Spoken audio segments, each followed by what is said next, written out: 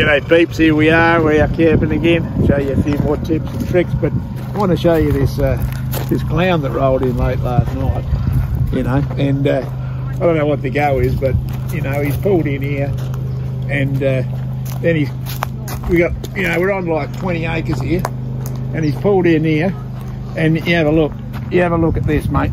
This is ridiculous, you know. Like, he comes in, then he's knocking on the door at 6 in the morning saying I can't get me drawer open. But we got a bit of a situation here where we reckon we can sort it out for him. We'll do that, I reckon. Anyway, as you can see, like, he can't even get his drawer open, the silly clown. You know, he's coming here on this property, but we got a solution to that.